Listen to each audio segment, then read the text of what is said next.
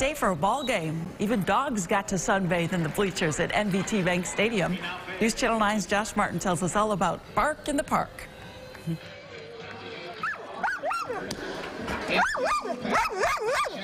Play ball normally has a different meaning for these dogs. The Syracuse Mets hosted its second annual Bark in the Park on this Memorial Day, encouraging fans to bring their four-legged friends to the game. The nicest day we've probably had all spring, so here we are with all of our dogs.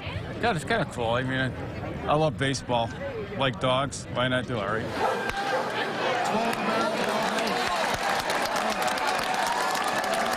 Baseball took a back seat with so many canines walking around the concourse. There was a different dog everywhere you looked. I gotta ask you, how do you get a Great Dane to sit still for 9 innings? We don't. No, he will. He'll sit right up here. Even some with their own jersey. I think events like this are perfect.